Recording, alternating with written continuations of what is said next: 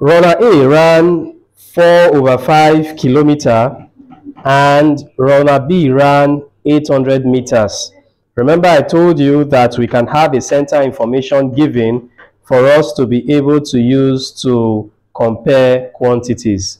Now, quantity A says the distance that A ran, and quantity B says the distance that B ran.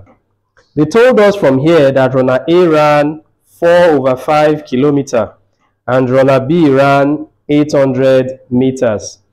If you notice, runner A, his distance covered was given in kilometers, while for runner B, the distance covered was given in meters.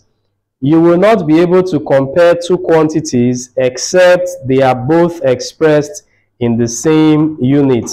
So all we should do is to change this kilometer to meters. And we know that it is 1,000 meters that make 1 kilometer. So to change kilometer to meters, we multiply by 1,000. So you multiply 4/5 by 1,000, and that gives us 800. So 4/5 kilometer is the same thing as 800 meters. So quantity A is 800 meters and quantity B is 800 meters. So we can see that both quantities are equal.